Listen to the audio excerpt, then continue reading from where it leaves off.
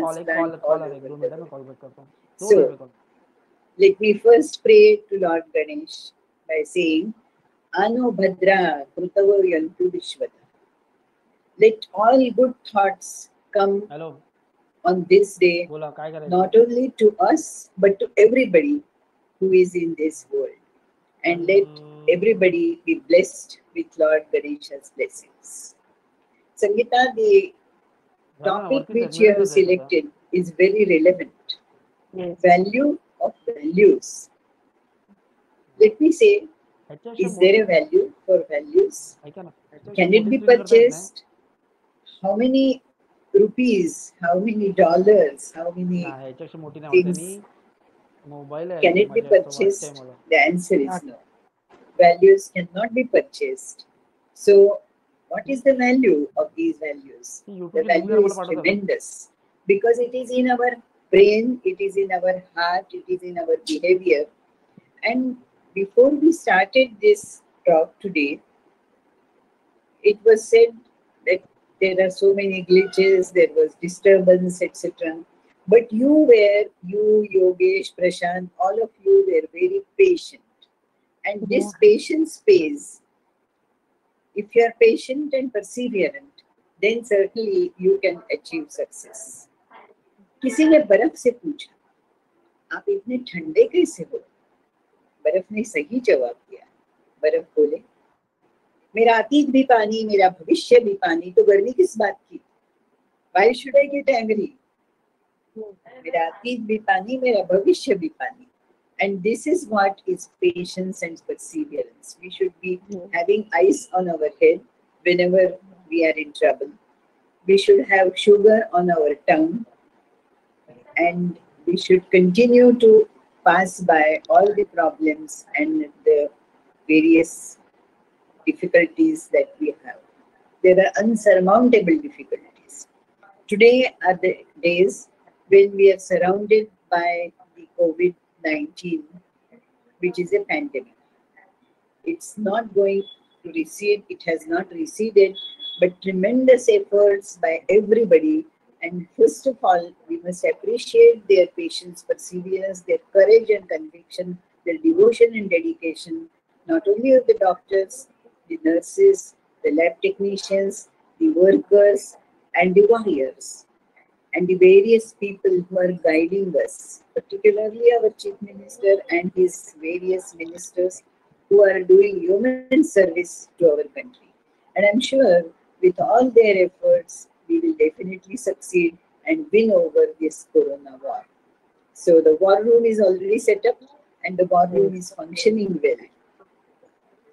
Sangeeta, let me start with what is the value which I respect most?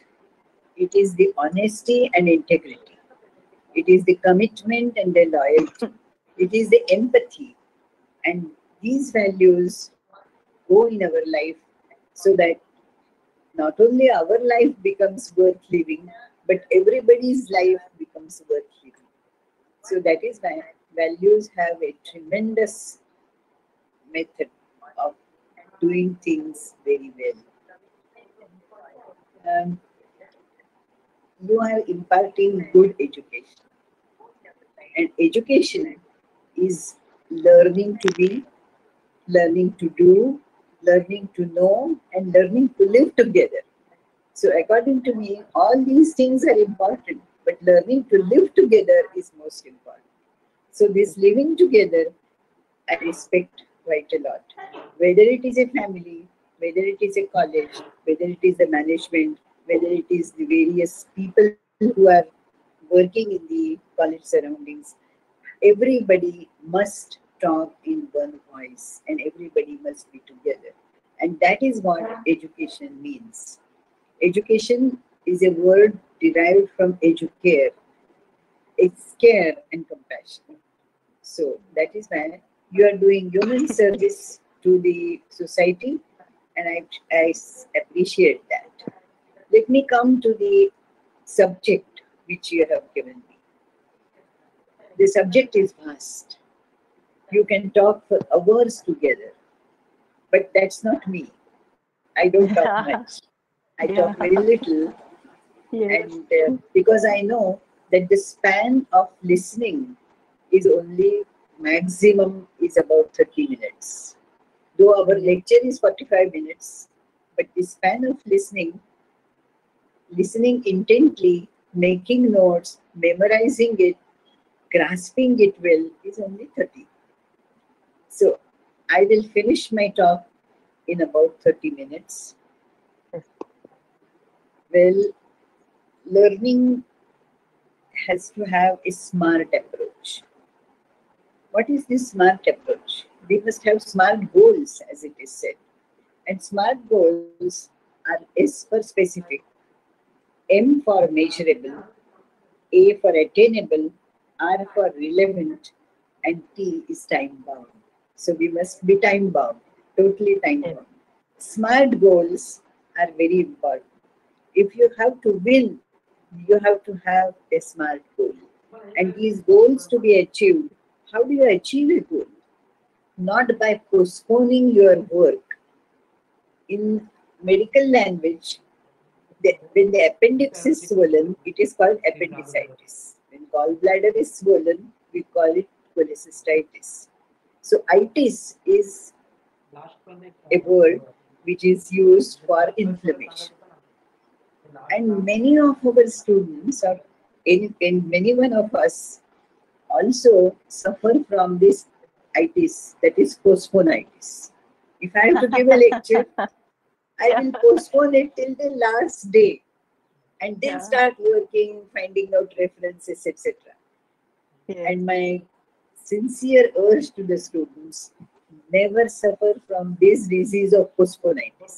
If your examination is scheduled in June, work hard right from January. Yeah. So never bunk a lecture, listen to it. You may feel that this teacher is not so good, no information is being given. It is never so. The teacher is doing her or his best, but it is up to us to write the notes, to edit the notes, to memorize the notes, and then say that yes, this teacher has given us something new which I have not learned from the books or from the video films. The education system is now changing very fast. From Gurukul, we have gone to Cyberkul. And Gurukul was a human touch, a human contact, a sensitiveness, courage, conviction, loyalty, devotion, dedication, empathy. All these things were learned in Gurukul. What happens in Cyberkul? Cyberkul is very fast. We have the distance education, we have e-learning, we have Skype learning, we have videos, we have several things. But where is the human touch? Everything is fine. I can see Sangeeta very well. But if Sangeeta has prepared modaks for Lord Ganesh, I cannot eat them from the distance. So distance education is fine. You can talk amongst each other, but you cannot taste. If Sangeeta makes bel puri, which I like very much, though it is a junk food, but sometimes junk food is also not bad. Yes. It's tasty. Yes. So that is why the cyberpool is good, no doubt. Is the need of the day. Because of COVID, we are not able to, we are under lockdown. We are not able to move. The schools are not opening, the colleges are not opening, so everything is distance education, everything is e-learning. But that is also very enjoyable. So this is the value. Accept, adapt, adjust. So we have adjusted to the various other things which have been because of the COVID pandemic. And I appreciate the efforts of all the colleges, all the schools who have started this distance learning and utilized every moment of their life, particularly for learning and progressing. I must also say something about success. Every one of us wants to be successful, but success doesn't come just like that if you don't work hard. So success ultimately needs hard work. Not only hard work, good luck also. You have to have been lucky to be successful. I must also say that success is not coming to you unless and until you go through difficulties, go through adversities. I must give you my own example. I am myself a pediatric surgeon. I was practicing for 35 years. And then I felt in order to be more useful to these little children, I must go in administration. Because ultimately, Yeah. it is the principal of the college or the school which matters because he or she takes decisions. And these decisions are going to be helpful to everybody, to the students, to the children, and everyone. So I applied for becoming an administrator, that is the dean of a medical college and the superintendent of the hospital. Believe me when I say so, I failed that time. I couldn't get that job. I felt bad. I didn't cry, but I felt, why is it that I have not been successful? Because I don't have a godmother. I don't have a godfather. This is Yes. what I felt. I'm also a Yes. human being, so I felt that. But then I sat down and introspected. And I said, what were the questions that I could not answer? And the Mm. questions were, Doctor, what is port? At that time, I didn't know that word. Yeah. Doctor, what is CPM? I didn't know that also. I couldn't answer that. So I said, now let me find out what is PERT and what is CPM. And when it was told to me, PERT is Performance Evaluation Review Technique.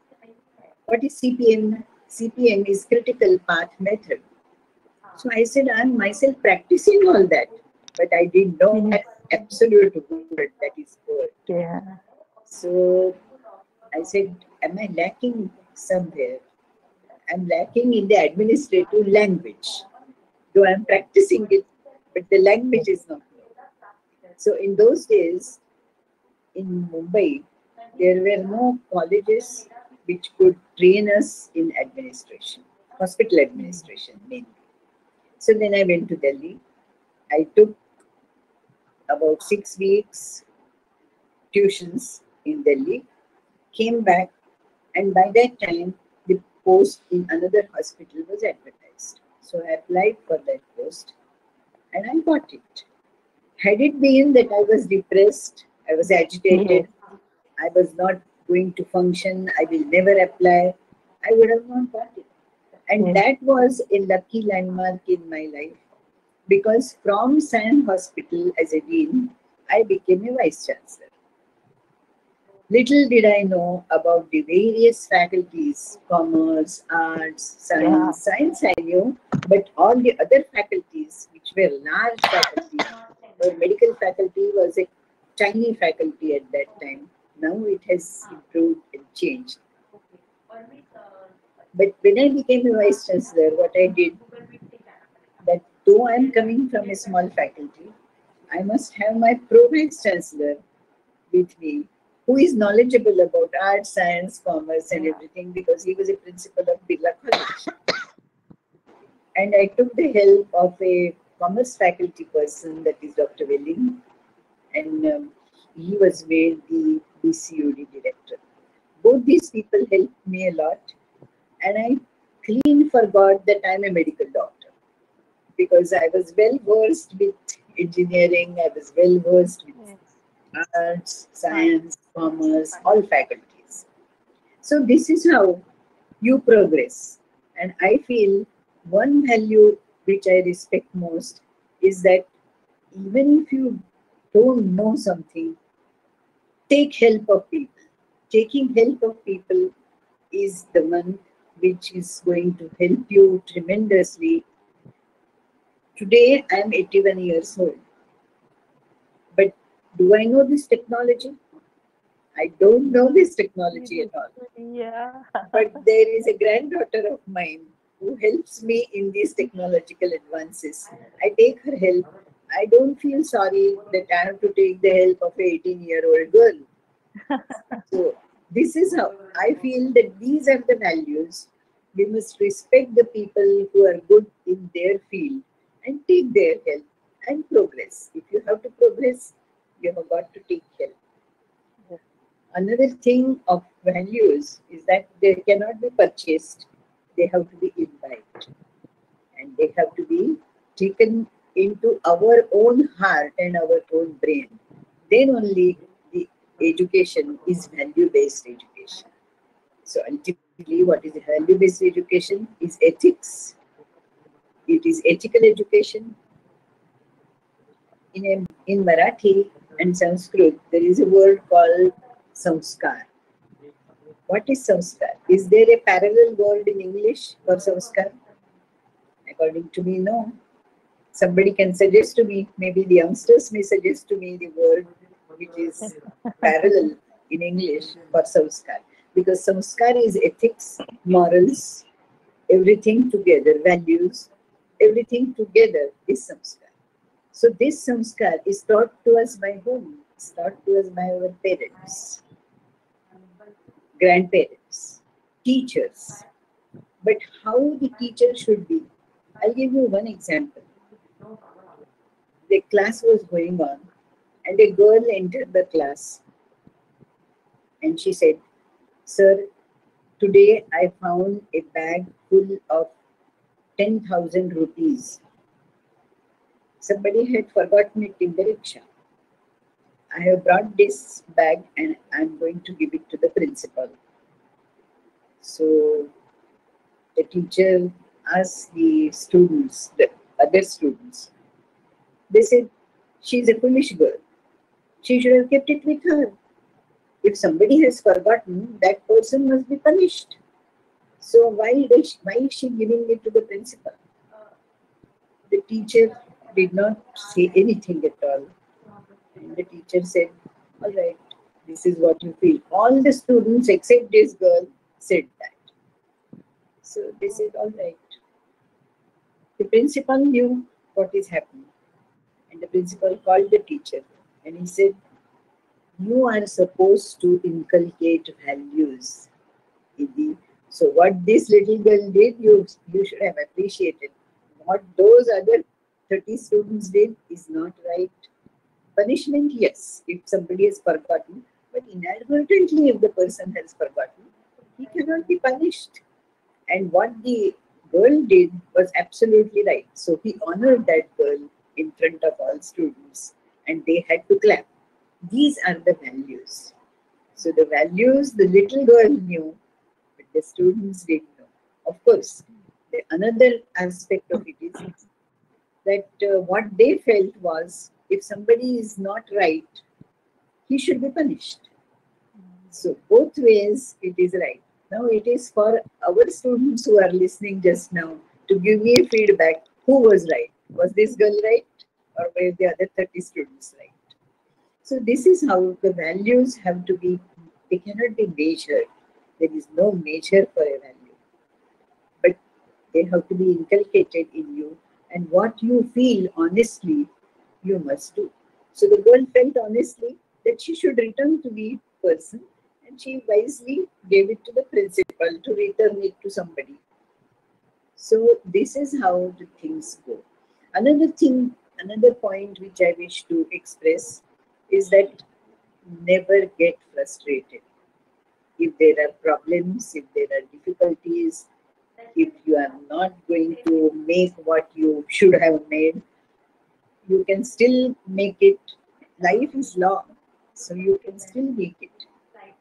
There was a person in US who lost the first election of senatorial election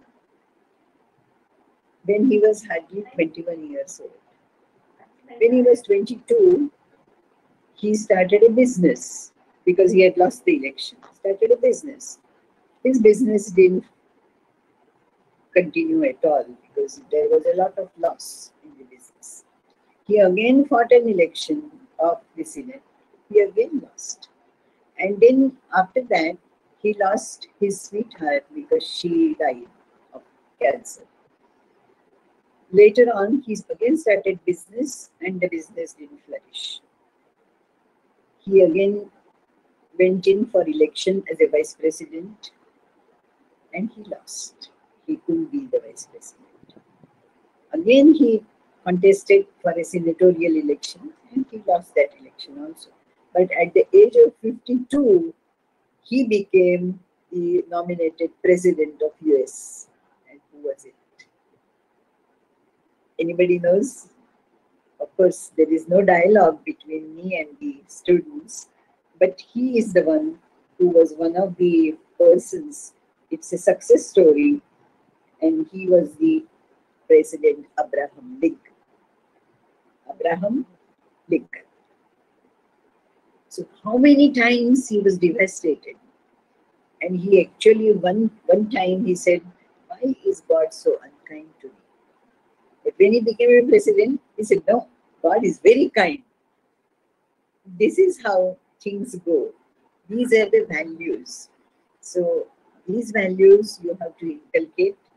You have to do it yourself. Listen to the stories, read these stories. Nothing comes on a silver platter to you. You have to work hard. You have got to do hard work first. Have smart goals. Have faith, fight, and finish the game. This is what is the success story. So if you have faith in God, or if you have faith in your teacher, if you have faith in your principal, if you have faith in your friend. The second one is credibility. The credibility is extremely important. Commitment is the third one, which is very important. Loyalty, empathy, commitment, humility, a kind smile on your face, a proper instruction given by you to your students is important. Honesty, integrity, courage, conviction. Courage you must have. Unless and until you have courage, money comes last. Because in Sanskrit it is said, Yasyasti vittam sanar kulina, sapanditasya shrutivan gunadnya, saeva vakta satadarshaniya, sarve guna kanchanavashrayate. If you have money, then you are handsome, you are very good, you are well dressed, you are very knowledgeable, though you may not be knowledgeable, but because you have money, you are said that you are very knowledgeable. So when you were talking about me saying that good speaker, I don't have money, but still Sangeeta appreciates me. And if a woman appreciates another woman, it is from the bottom of the heart. Absolutely. So thank you very much, Sangeeta, for appreciating me. And this is the value which I respect most. Appreciation of another person is from the bottom of the heart.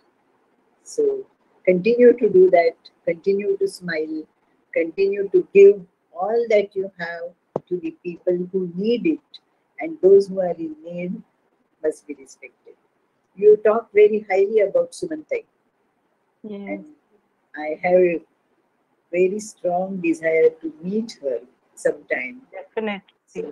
So maybe sometime, and this is the most valuable lesson that I have learned, that I must meet people who are doing excellent work, particularly for, I'm not saying downtrodden, but those who are needy.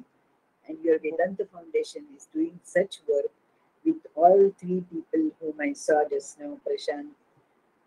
Who else is it? Yogesh and Praveen. And Praveen. All of them are doing excellent work. Though there were disturbances, they made it very well, and I could really talk for half an hour.